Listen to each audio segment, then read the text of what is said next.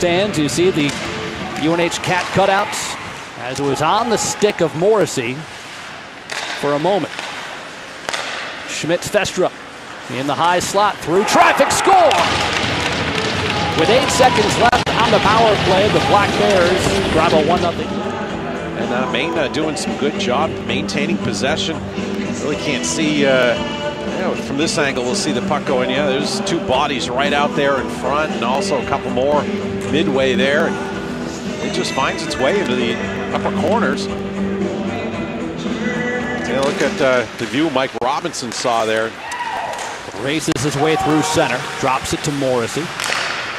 Moving in closer, Schmitz-Vestra, blocked by Mass. Schmitz-Vestra gets it back in front, looking for a goal, and they get one. The Black Bears crash on Mike Robinson.